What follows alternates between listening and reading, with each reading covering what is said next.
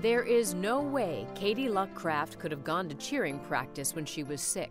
I would want to stay home on the weekends and not go to my cheer competitions or that kind of thing. Over 2 years, Katie missed 100 days of school. I would wake up in the morning and be like, I don't think I can make it today. I'm just gonna stay in bed. On the days she did go to school, it was tough to make it through the day.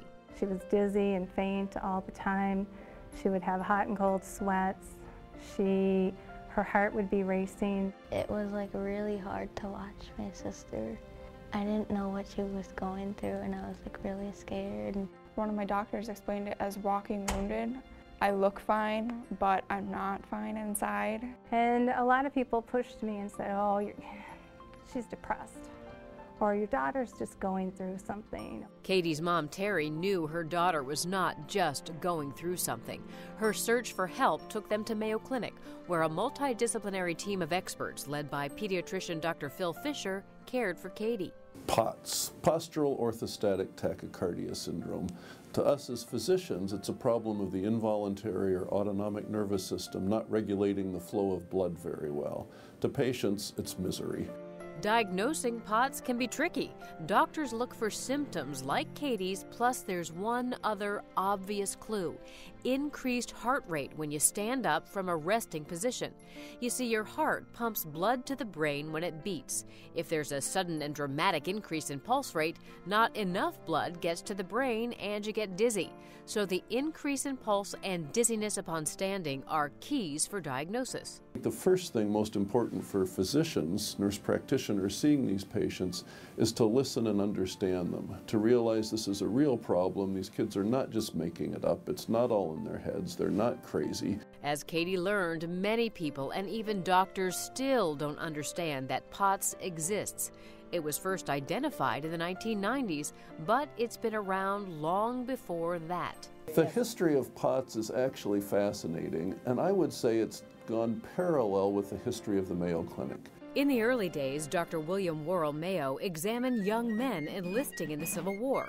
Some of them had trouble with fainting and dizziness, which disqualified them from service. It's referred to as Civil War syndrome. At that time, some said, oh, they're just scared, oh, they're just nervous, they have anxieties, or they're afraid of being in the military.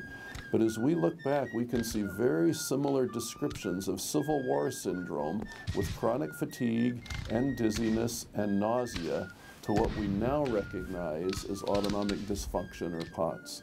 We were going to get to the bottom of it, explained how we were going to see all these different specialists. Lee Acey, the director of Mayo Clinic Center for Social Media, has worked with Dr. Fisher to increase awareness of POTS. She'd been living in pain for almost 9 months. He found an opportunity to use social media to help teens with POTS get exactly the treatment they need. The thing about social media is that you can get connections with other people who've had the same condition.